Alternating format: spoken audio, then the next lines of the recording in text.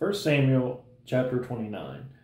The story is wrapping up here. We're getting closer to the end of 1 Samuel, and we can continue to see God providing for David.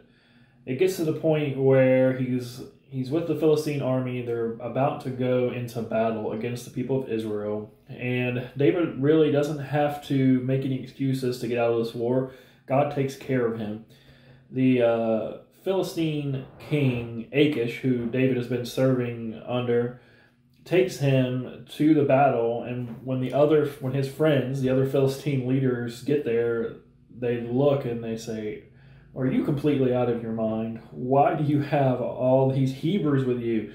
That's who we're fighting. Don't you understand what's going to happen?" And they were probably right. It would not have been a good idea to take David and his men into battle with them.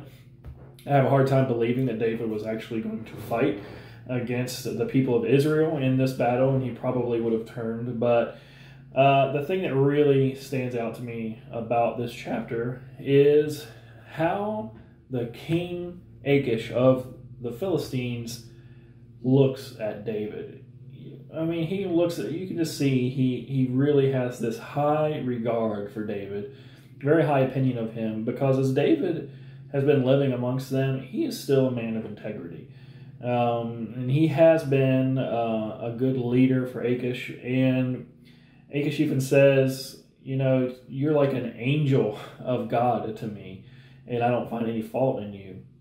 And I think that is really impressive. And that's really the way it should have been when the people of God, Israel, were out and they were around other people who didn't know God. When they were around the Philistines, they should have made an impression.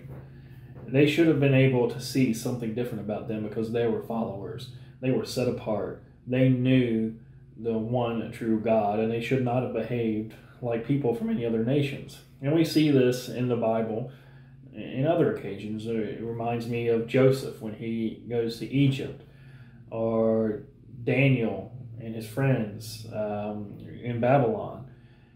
The people of God ought to stand out no matter where they're at. And that's true of us too. That's why when Jesus was teaching his followers, he said, "Let your light shine so that when the world sees your good deeds, that they'll glorify God in heaven."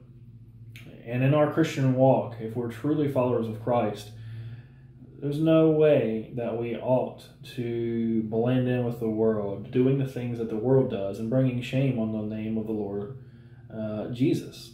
We ought to be glorifying his name in everything that we do. We ought to be different. We ought to be out in the world no matter who we're at, even if we're living amongst the Philistines, by our love, by our integrity, by what we choose not to do and the things that we choose to do, how we live our lives in a sacrificial way. There's so many different ways that we worship God by being a living sacrifice, and the way that we choose to live our lives. And that ought to bring glory to him and preach the good news to the people around us. And they ought to look at us like this king of the Philistines looked at David and just said, "I don't find any fault with you." He's sort of amazed by you, and you could see that there was something different about him. God bless you guys. Have a good day.